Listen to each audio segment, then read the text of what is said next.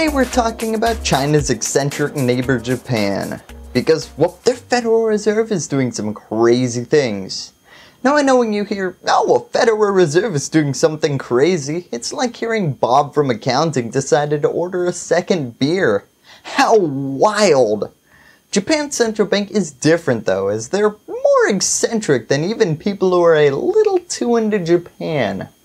In 2016, we've seen them put in a negative interest rate, which made it so that depositors actually had to pay money to save their money in institutions, leading to the #1 financial institution in that nation being under a mattress. Today though, they're back at it with a new idea. First, what's the problem with Japan's economy that we're trying to solve? Well, it has to do with what I just mentioned. What's the difference between the bottom of your mattress and a Japanese bank? Oh man, my mind went to some dirty places. But the difference is that your mattress doesn't make investments. Don't worry, it's not like nobody's investing in Japanese industry. From the Bank of Japan, here behind me, which it's easy to forget has been stimulating more aggressively than anybody else for the last few years. Its balance sheet is now worth roughly 3/4 of Japanese GDP. Oh man, the Japanese government is the lead investor in their own industries? That's the political equivalent of me telling you my dad is the main investor in this channel. It is not a good look. If you compare their investment to that of other Federal Reserves, it's clear that something is going on. Wow, they own more Japanese assets than my freshman year roommate. Yeah, it was one of those situations where you had to clarify as soon as you brought a girl back. So what's the problem with the Bank of Japan investing in Japanese companies? I mean, last time I checked, Japanese companies are doing just fine. People are buying Toyotas and Nintendos, so I think we can extrapolate from that their entire economy is probably good. Well, actually, if you look at their GDP growth, while it's certainly not numbers to call home about, they're growing pretty well for the most part. The Japanese Federal Reserve has been on stimulus mode since 2013, and basically through a combination of literally charging money for people to save money and the government buying bonds in exchange for cash that they're printing, the government thought, well, there's only one place you can put all this money we're giving you, and that's buying stuff. Only problem was, again, people aren't spending as much as they used to. Private consumption grew by a weaker than expected 0.2% in the second quarter. And companies aren't spending either. Capital expenditure fell by 0.4%. A strong yen is making Japanese goods more expensive. A fall in overseas demand knocked 1/3% off GDP. Last month, the Bank of Japan stepped up its purchases of bonds. The program pumps billions of dollars of cash into the economy each year to try and boost spending. That was reported 2 years and quite a few billion yen in investment ago. But unfortunately, not much has changed. Let me read out a few stats about how crazy this is getting. Japan is now among the biggest shareholders in a host of large companies, from Fast Retailing Co. to semiconductor firm Advantest Corp. And even more significantly, Japan owns 3/4 of all shares in Japan's exchange-traded funds. I think that this country might be the first to, completely accidentally, have a communist revolution. Wait, the government owns all the major industries now? Huh. This leads to all sorts of problems that are so wacky, as long as you're not Japanese, you might find them pretty funny. Nobody wants the Japanese corporate bonds, so the Japanese government keeps buying them to give them any value. Because, you know, worthless companies are pretty much the worst thing that can happen to an economy. Behind losing a world war, of course.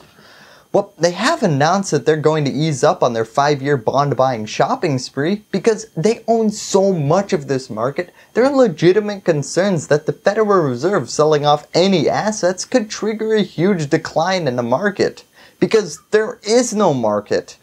And if the only person buying this stuff starts selling it, well, again, that's really not a good look, and that would be pretty bad for Japan. So why is there no market for these financial assets? Well, something completely unrelated. We expect interest rates to rise somewhat further and the size of our balance sheet to gradually shrink. That was Federal Reserve Chairman and man I talk about more than any other news station, Jerome Powell, talking about America continuing to raise our interest rates. Bear with me, because I'm imagining that for some of you out there, the last 20 seconds sounded like listening to people speak in tongues. If you compare Japan's interest rates to the rest of the world, it's consistently the lowest, except for a little dip where the Eurozone goes lower. And if you're curious about that, I've covered that in a different video. Sorry for the bit of self-promotion. Anyways, why does having lower interest rates create no market for financial assets? Well, it leads to reports like the Japanese technology firm SoftBank, which is going to invest $50 billion in the United States. The SoftBank already owns the majority of telecoms firm Sprint in the country, but it's clashed with American regulators over plans to buy T-Mobile. Faced with near zero interest rates at home and soft demand for corporate loans, Japanese commercial banks have also continued to look abroad for profits. So the Japanese government is keeping Japanese commercial institutions afloat, and those commercial institutions are investing in foreign countries. This has to be the quickest and most efficient way to funnel money out of a country without getting into Paul Manafort levels of trouble. So let's circle back to interest rates, because I kinda left that thread dangling. The central bank basically sets all of the interest rates in the economy with this one rate. We're talking about the rate you get from your bank for keeping your money in a savings account, and even the rate at which banks can charge on top of their loans. So if your country has a low interest rates, banks will probably decide to look towards America's higher interest rates. And we'll take it. We love debt. We love debt so much we elected this guy to represent us. I call myself the king of debt. I'm the king of debt. Since the recovery from the financial collapse, we've seen Japanese banks lend a ton of money to Americans because of our favorable rates. And more significantly, we've seen a 30% increase in Japanese people investing their money in US companies in the last 5 years. So this combination of events is making things seem pretty bad for Japan. But don't worry, it's not time to say goodbye kitty quite yet, because I think there's one more question on everybody's minds. Why not raise rates? Generally, I'd say don't raise rates because that encourages people to save in banks rather than spend. But in this case, people are already not buying anything.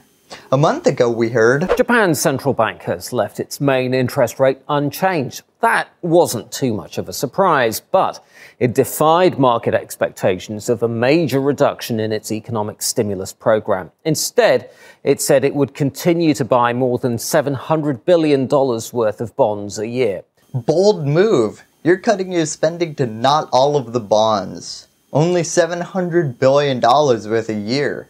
You better hope someone else buys the rest though, or else your literal trillions of bonds that you've accumulated over the last 5 years are going down in value.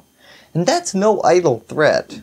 The Bank of Japan could lose tens or even hundreds of billions of dollars with slight drops in bond prices, and the value of its nearly $5 trillion in assets will fall. So again, this all sounds terrible, but something weird is happening in Japan. Because, well, nothing's happening in Japan. Inflation has been zero despite the fact that the government is making it rain like a soon-to-be bankrupt rapper at a club with money that they're printing. GDP is growing a little, not too fast, not too slow. Wages are staying the same. And most significantly, nobody's spending any money. What you're starting to see is the consequences or the negative side effect of this prolongment of this long-term continuation of this low interest rate. So obviously, you're seeing the banks that are screaming, and also the Japanese companies aren't really reacting to lowered rates to start investing, in spite of the fact that they're flourishing with profit. Yeah, this was really hard for me to understand because we literally need to make laws to stop American companies from spending all of their money, going into debt, and then spending everything they borrowed. Now, I'm not sure if it's racist to judge Japanese companies or not, but due to the fact that Japanese companies are very conservative and they want to sustain cash at hand rather than just investing it. This led me to a different, deeper question. Why isn't inflation going up in Japan?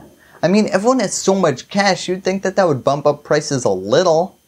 Well, according to a document published by the Bank of Japan, the lack of inflation is attributable to a combination of factors, such as firms' cautious wage and price setting stance and households' continuous cautiousness towards price raises. I swear, if I read the word cautiousness one more time researching this, basically, when there is any rise in price, consumers just stop buying things. So no matter how much new money is introduced, inflation will stay about the same, zero. People are just saving the rest under their bed so it can't be invested. In fact, when the government introduced a somewhat negligible sales tax a few years ago, bad news for Japan. The world's third largest economy has unexpectedly slid into recession. This comes after a rise in the national sales tax resulted in reduced consumer spending. So to summarize, because this is all very weird to an outsider, this might be one of the weirdest episodes of this show I've written. Forbes magazine says that the Japanese government will continue to issue debt to support the Japanese population's saving habits. The Bank of Japan will continue to monetize or buy that debt. Inflation will remain on the floor and interest rates will remain zero or negative. This is potentially a stable economic model. Well, that's really weird, but okay. Nobody knows exactly how much money is sitting under mattresses, but I've found an estimate that in 2015, before the rates went negative, it was north of 7.33 trillion US dollars. Not including all of the cash on hand Japanese corporations are just sitting on. And it's gone up a lot since then. The Bank of Japan has said it will continue to print money for the foreseeable future. And I guess the biggest threat to their economy is consumer confidence and domestic investment. Thank you, and that's all I have to say about that. Hey guys, don't think I'm going soft on you because I don't publish episodes for a week. I'm going on vacation, so I won't be producing any content. I'm gonna be the one place where I'll be able to get my head out of politics. Washington, D.C. Anyways, I'll be home Wednesday, so hopefully I'll have an episode out next Thursday or Friday.